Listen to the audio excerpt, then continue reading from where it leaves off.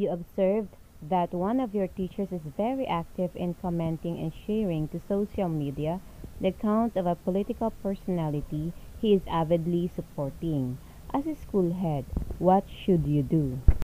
A. Tell him to stop commenting and sharing, since teachers should be non-partisan. B. Tell him to stop commenting and sharing, since teachers should not be involved in any political issues. C. Just let the teacher continue whatever he's doing since it's the trend. D. Let the teacher continue commenting or sharing since it's not prohibited Electioneering Act. Ano sa tingin mo ang tamang sagot?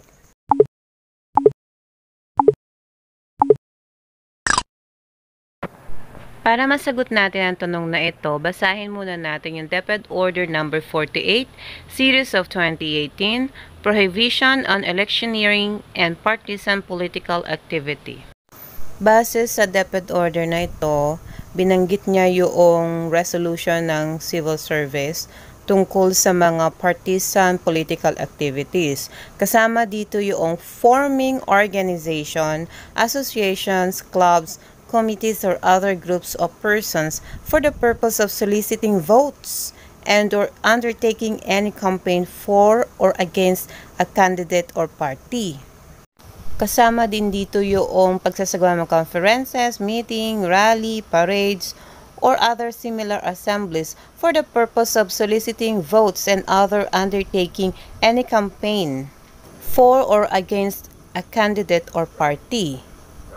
Pangatlo, making speeches, announcements, or commentaries, or holding interviews for or against the election of any candidate or party for public office.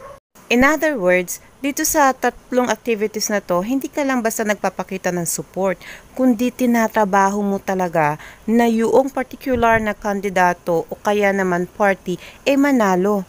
So you could solicit votes, and also, o kaya naman, sinisiraan mo talaga yung isa para hindi siya manalo.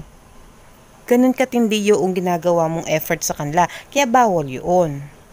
Pero how about kung susupport ka lang naman? You're expressing your feeling, your emotion, your opinion about particular candidate. Bawal ba yun? Basahin pa natin para masagot natin yung tanong na yun. Bawal din yung mag-publish, mag-display, or mag-distribute ng campaign materials para suportahan o kaya naman kalabanin yung isang election candidate or party. Meron tayong mga nakikita sa social media na nagkakaroon sila ng donation drive, GoFundMe para makakolekta ng pera para sa pagsuporta doon sa gusto nilang kandidato. Marami tayong makikita ngayon dyan kasi lalo na kung ini-encourage yung isang politiko na tumakbo para sa isang particular na posisyon, may nakikita tayong ganun. Kung ibang taong gagawa nun, pwede. Pero kung teacher, hindi pwede. Kasi nga, bawal tayo na directly or indirectly solicit votes or pledges or support for or against a candidate of a party. Bawal din yung being a delegate to any political convention or a member of any political committee or directorate or an officer of any political club or other similar political organizations. Pag sasali ka sa election, gusto mong kumandidato, kailangan mong mag-leave. Receiving any contributions for political purposes, either directly or indirectly. Yun nga, nabanggit ko kanina. Bawal din yung becoming publicly identified with the success or failure of any candidates or parties. O paano na yun? Yung mga nagko-comment at nag-share ng mga paborito nilang politiko, mga sinusuportahan nilang politiko, that is publicly expressing your support. Pwede ba yun? Basahin pa din natin kasi medyo mahaba-haba pa ito. Next, wearing of t-shirts or pins, cups, or other similar election paraphernalias bearing the names of the candidates for political party except for authorized by the Commission of Election. Bawal din yung maging watcher para sa isang political party, magbigay ng financial and other monetary contribution supplies para sa in favor of a political candidate, utilizing government resources such as personnel, including job order or contract of service, o kaya naman distributing handbills or leaflets. Attendance at political meetings, and then distribution of letters. Kung tatakbo ka sa eleksyon, bawal din yun. Lahat tayong empleyado ng gobyerno ay hindi pwedeng mag-join, ma-involve sa any electioneering or partisan activities. Bawal yun para sa atin. Kasi meron tayo magiging sanction as per Administrative Code and also as indicated in DepEd number 49 series of 2006. Kasama rin ng DepEd order na ito ang Civil Service Resolution number 1600298 na ipinalabas noong March 29, 2018.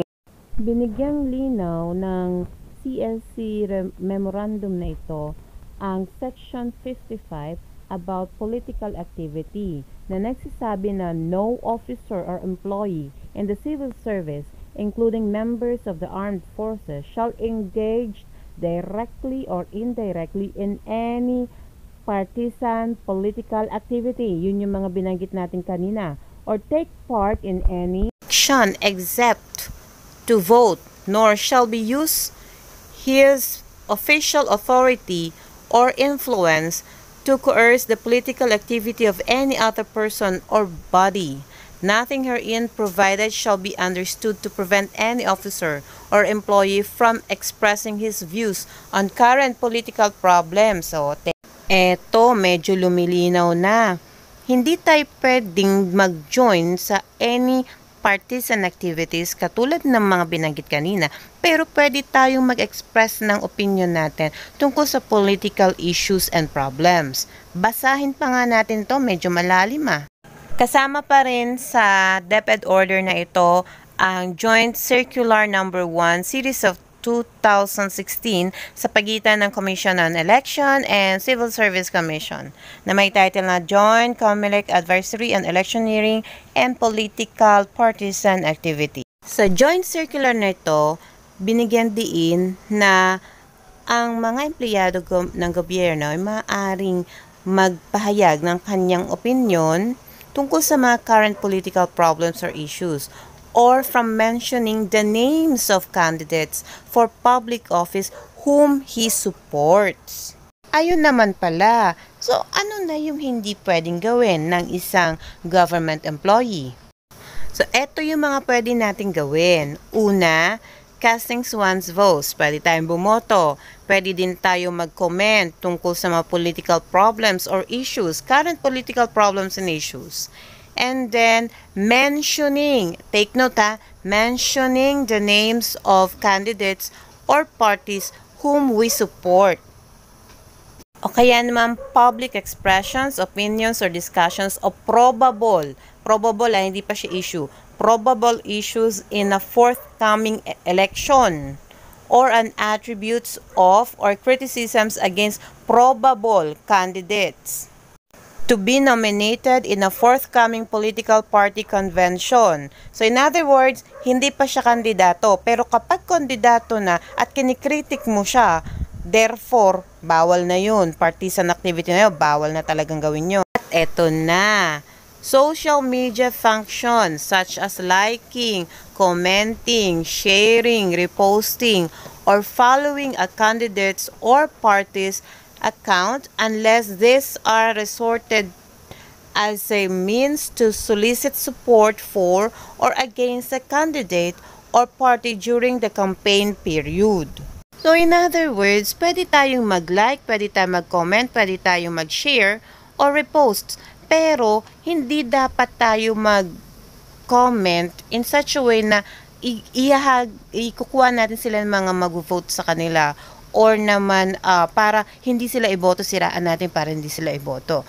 No, bawal yun. So, kasi magiging partisan na tayo sa part na yun. So, yung nature ng pag-share natin, pagko-comment natin will depend on how we construct the sentence or how we construct the comments para ma-identify kung naging partisan nga ba tayo o hindi dun sa mga na-share at na-comment nating mga FB posts ng mga kandidato. Sabi pa dito, engaging directly or indirectly in partisan political activities by members of the civil service is a less grave offense punishable by suspension of 1 month and 1 day, suspension to 6 months for the first offense, wow, ang bigat, and dismissal from service for the second offense. Ang bigat niya. Pang penalty of suspension, and then penalty of cancellation of eligibility. Ang bigat naman ng mga sanctions nito. Kaya uulitin natin sa pinakadulo natin, no, hindi tayo pinagbabawalan na mag-comment, mag-express ng opinion natin tungkol sa mga national and political issues. Pero ang sinasabi lang ng DepEd at ng COMELEC na maging maingat tayo sa paglalabas at pag-i-express natin ng ating mga opinion. Lalo na kung tayo ay magpapakita ng matinding pagsuporta o pagsira sa isang kandidato. So, we have to be very, very careful sa nature, sa construction ng mga comments na inilalagay natin sa Facebook. Kaya nga laging sinasabi, para maiwasan ng ganitong problema, laging isipin, think before you click.